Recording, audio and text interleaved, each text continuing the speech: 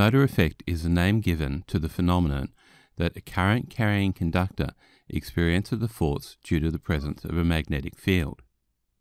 Unless otherwise stated, conventional current is used in this topic to describe electric current. Conventional current is an artifact of history and came about before the role of electrons as the carriers of current was known. Conventional current assumes that the electrical current is carried through a conductor in the form of positive charges. As you can see in the diagram, conventional current flows from positive to negative. Charged particles moving through a conductor experience a force due to an external magnetic field, and this force is transmitted to the conductor. The conductor carrying the current experiences a force distributed along its length equal to the sum of the forces on the individual moving charges within it. The force is due to the interaction of the external magnetic field and the fields produced by the charges moving in the conductor. In terms of conventional current, the magnetic field around a conductor, where the current is flowing into the page, as is shown in the middle diagram, is clockwise.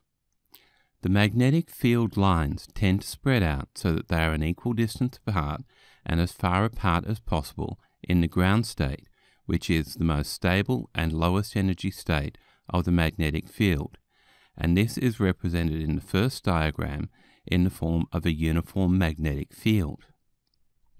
When the magnetic field surrounding a current-carrying conductor is combined with a uniform magnetic field, the resultant field shown in the third diagram is produced. The magnetic field lines are compressed where they are oriented in the same direction and spread out where they are in the opposite directions. This results in a force at right angles to both the current and the external magnetic field. The force experienced by a current-carrying conductor is directly proportional to the strength of the magnetic field. As the stronger the magnetic field, the greater will be the force experienced by each charged particle moving within the conductor. The force is also directly proportional to the number of charged particles moving through the conductor, or the current, as the force on the conductor is the sum of the forces experienced by the charged particles.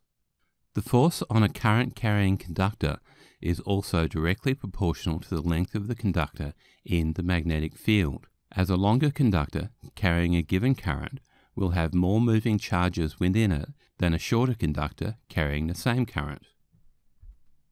In the diagram, the force on the conductor is represented by the large blue arrows at the top. The magnetic field is depicted by the crosses, which represent a uniform magnetic field oriented into the page. The current is represented by the blue dots with the plus symbol on them, and the small arrows next to each of the dots represents the direction of motion of the electric charges. The first diagram depicts a situation in which the current is I, the magnetic field strength is B, and the length of the conductor subject to the magnetic field is L, generating a force F on the conductor. If we double the current, as is shown in the second diagram, to 2I, but leave the magnetic field strength unchanged at B and the length of the conductor remains L, the force on the conductor under these circumstances will be 2F, so twice the initial force. The third diagram shows a situation in which the current and the length of the conductor are both the same as in the first diagram, but in this case the magnetic field strength has been doubled. Once again, the force on the conductor is doubled.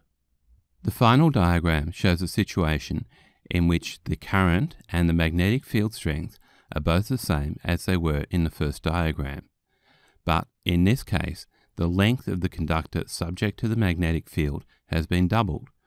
Once again, the force acting on the conductor is doubled. The force on a current-carrying conductor in a magnetic field also depends on the angle of the conductor to the external magnetic field.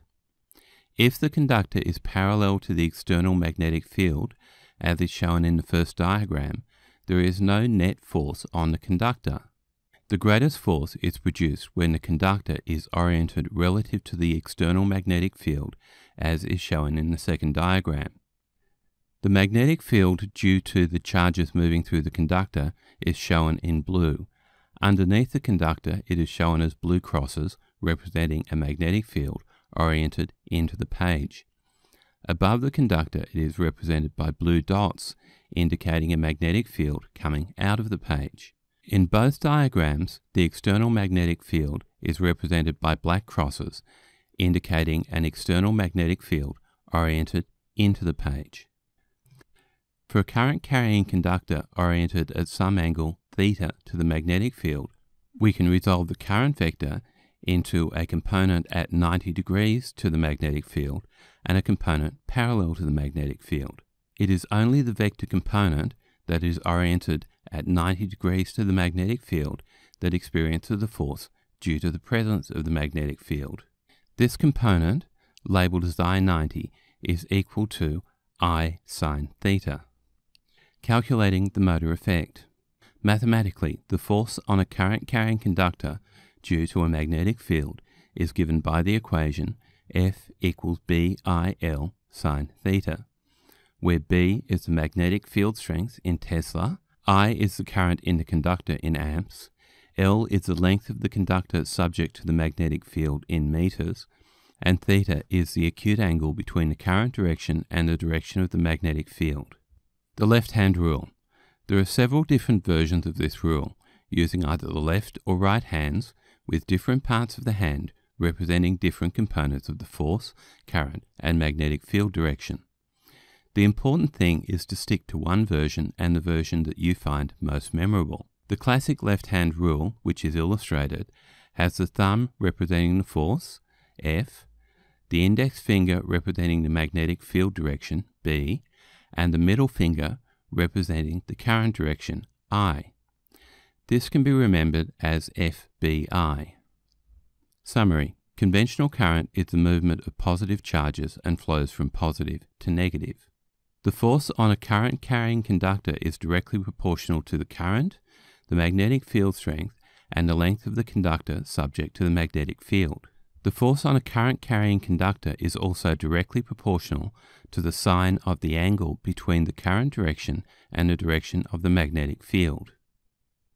Mathematically, the force on a current-carrying conductor due to the presence of a magnetic field is given by the equation F equals BIL sine theta, where B is the magnetic field strength in Tesla, I is the current in the conductor in amps, L is the length of the conductor subject to the magnetic field in meters, and theta is the acute angle between the current direction and the direction of the magnetic field. The direction of the force on a current-carrying conductor in a magnetic field is given by the left-hand rule.